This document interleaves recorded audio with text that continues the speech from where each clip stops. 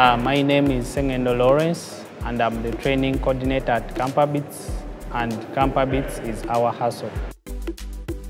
KampaBits is a youth-based organization that uses ICT and technology to empower vulnerable youth from informal settlements with skills in web development, graphics designing, entrepreneurship, and life skills.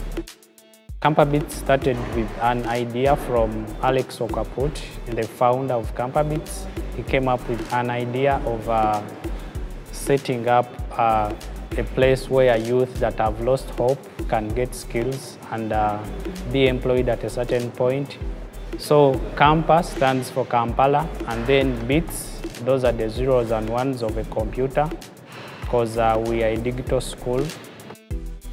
What makes KampaBits different is our unique curriculum, how we conduct our trainings, because we do hands-on skills from day one up to when the kids graduate.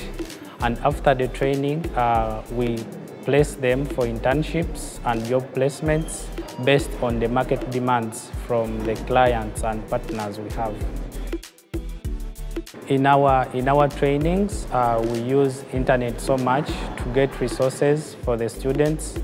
The students use internet for their research, and thanks to Airtel, we've been using their internet because it's one of the fastest internets here in Uganda, and we've just recently acquired the new 4G broadband from Airtel that is being installed to help us enhance the training, because the students all the time need to do research about the trending technologies, get tutorials from YouTube to help them improve on their skills in a day-to-day basis. Airtel, the smartphone network.